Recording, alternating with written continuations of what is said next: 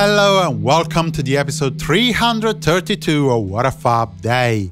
I am your host, Simon Mas.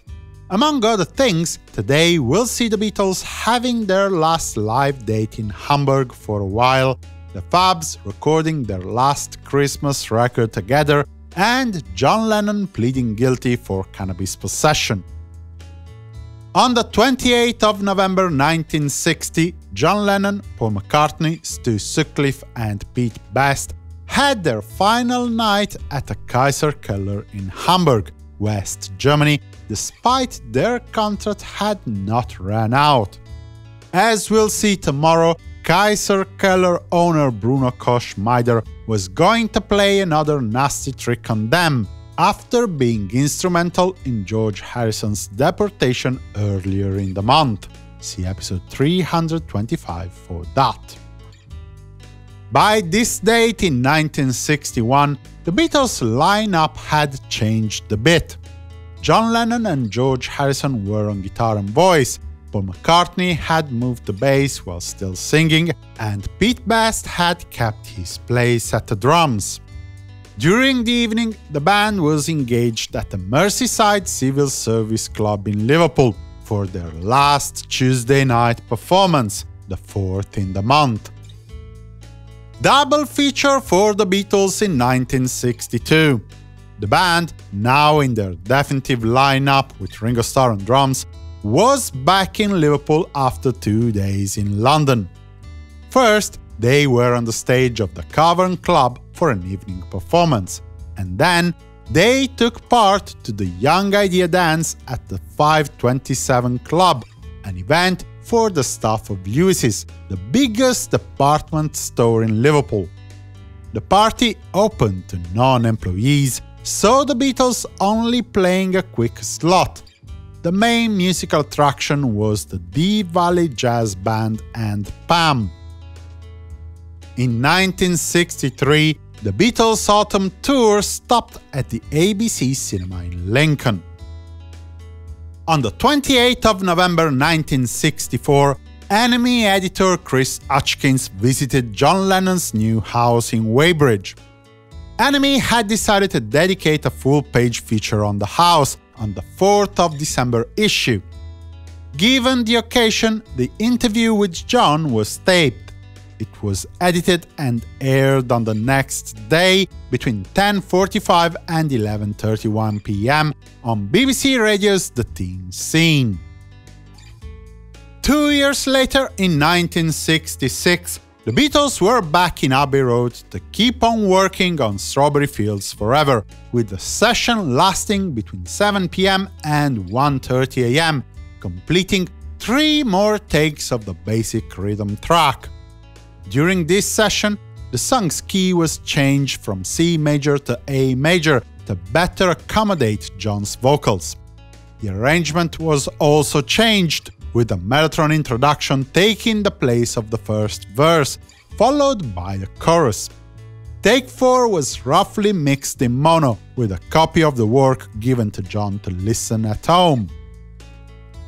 1967, at Norman's film production, with or without one or more Beatles, the editing of the Magical Mystery Tour flicks went on as usual. John Lennon certainly didn't attend today's editing session, as he had booked a session at the EMI studios between 2 and 5 p.m. to complete the sound effect tapes for the forthcoming stage production of the Lennon play in his own right. Then, between 6 p.m. and 2:45 a.m., the Beatles, with producer George Martin and actor/friend Victor Spinetti, recorded the script they had prepared for the 1967 Fun Club Christmas record, plus a song especially written for the occasion, Christmas Time Is Here Again, penned by Lennon, McCartney, Harrison, Starkey. It was the last Christmas record that the lads recorded together. At 2:45, the other Beatles left the studio, while John Lennon remained until 4:30 a.m. to keep on working on his sound effect tapes. Moving forward 1 year, on this date in 1968, John Lennon pleaded guilty for cannabis possession at the Marylebone Magistrates Court in London. John decided to take full responsibility for the drug found in the flat he was occupying with Yoko Ono, see episode 291 for that, for two reasons. He wanted to protect Ono after her recent miscarriage, episode 325, and he was afraid that if they had fought the charges and lost, Ono might have been deported from Britain.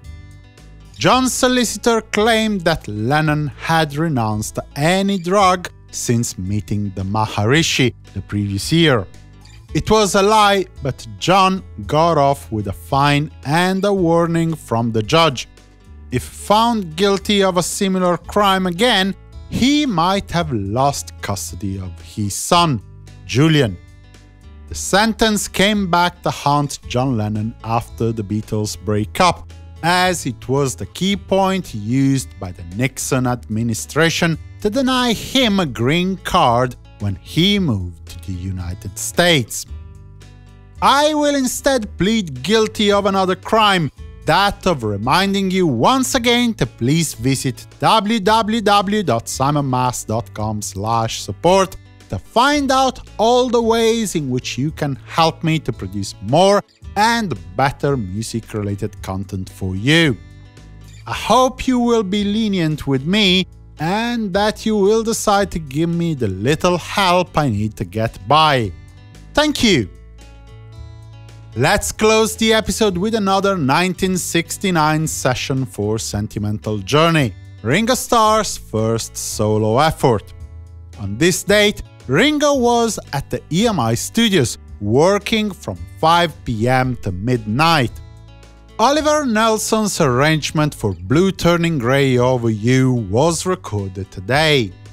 The session continued with a reduction mix of Stardust, Ringo's vocal overdubs on it, and a stereo mixdown that concluded the work on the song.